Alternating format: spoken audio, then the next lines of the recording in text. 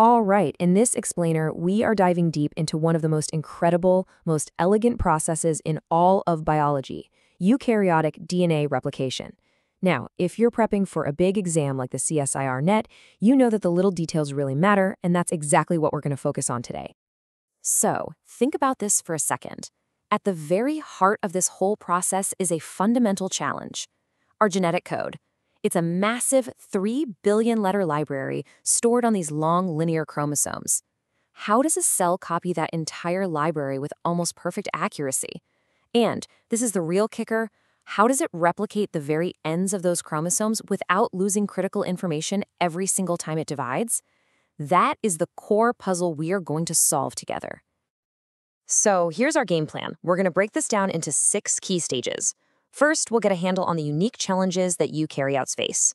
Then, we'll get into initiation, this cool 2-step process called licensing and firing. After that, we'll look at the machinery of elongation, the cleanup crew and maturation, and finally, we'll tackle that famous end replication problem and its absolutely brilliant solution, telomerase. Okay, so first up, why is eukaryotic replication so much more complicated than, say, what happens in bacteria? Well, it really boils down to 3 main things: the sheer size of the genome, the fact that our DNA is linear, and that it's all tightly wound up and packaged into something called chromatin.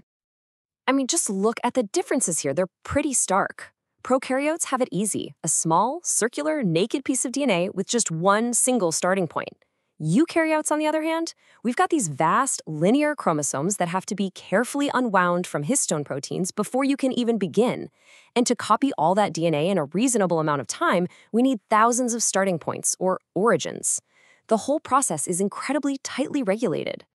Okay, so let's dive into initiation. You see, to prevent total chaos, a cell has to be absolutely sure it copies its DNA exactly once per cycle.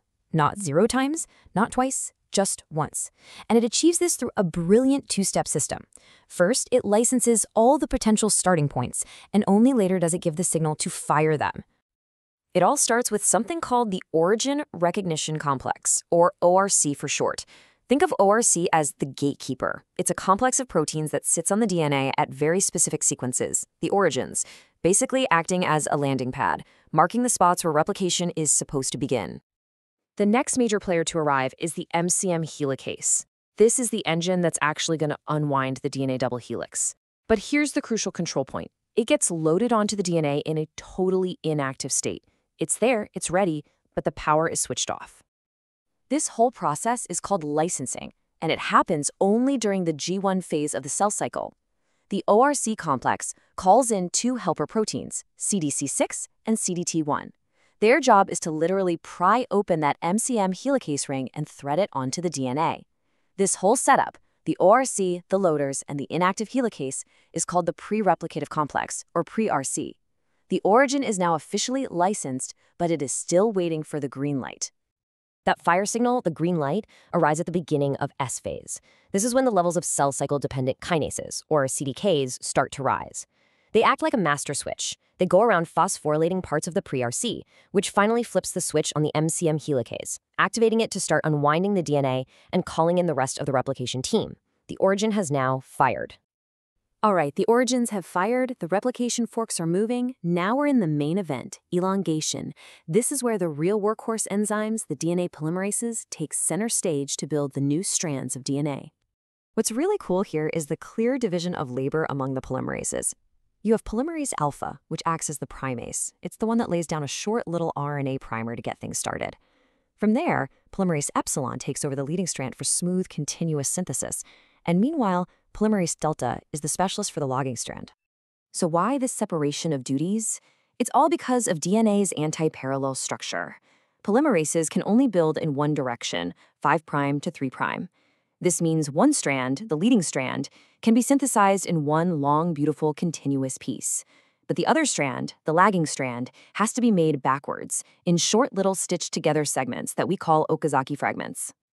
Now, just because the strands are copied doesn't mean the job is done. Nope, the cell has to go back and do some cleanup. Specifically, it needs to get rid of all those little RNA primers that polymerase alpha laid down and replace them with proper DNA. And here is a super important detail, especially for exams.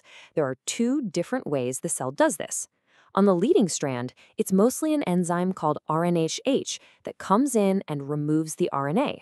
But on the lagging strand, it's a whole different process. As polymerase delta is building one Okazaki fragment, it runs into the primer of the previous one and just pushes it aside, creating a little flap. Then an enzyme called FEN1, or flap endonuclease 1, comes in and just snips that flap right off. In both cases, an enzyme called DNA ligase comes in at the end to seal the deal. So now we arrive at the central conflict, the major headache of replicating a linear chromosome. That very last primer on the lagging strand, the one that's sitting at the absolute tip of the chromosome, well, it creates a huge problem. See, when that final primer gets removed, it leaves a gap. But unlike all the other gaps we've seen, there's no DNA upstream of it. DNA polymerase needs a 3' hydroxyl group, a little chemical hook to start building from. And right here, at the very end, there just isn't one. The machinery has nothing to grab onto to fill in that last little piece. And this leads to a pretty terrifying thought. If you can't fill that gap, then with every single round of cell division, your chromosomes would get shorter and shorter and shorter. You'd start losing essential genetic information. So the question is, does a piece of our chromosomes really get lost forever?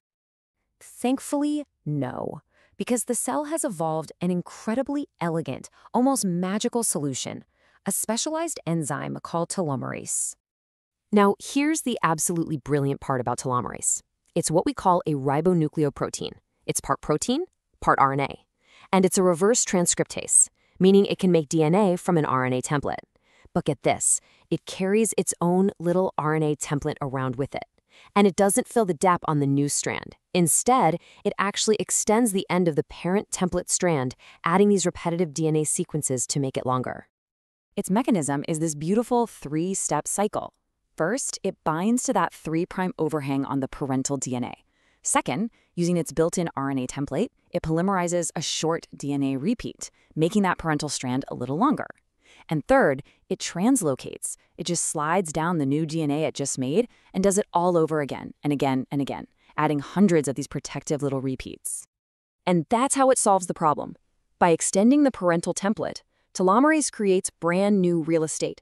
Now the regular machinery, the primase, can come in and lay down one last primer on this newly extended bit. This provides the 3' hydroxyl group that was missing all along, which allows DNA polymerase to finally fill in that original gap completely. The end of the chromosome, the telomere, is saved.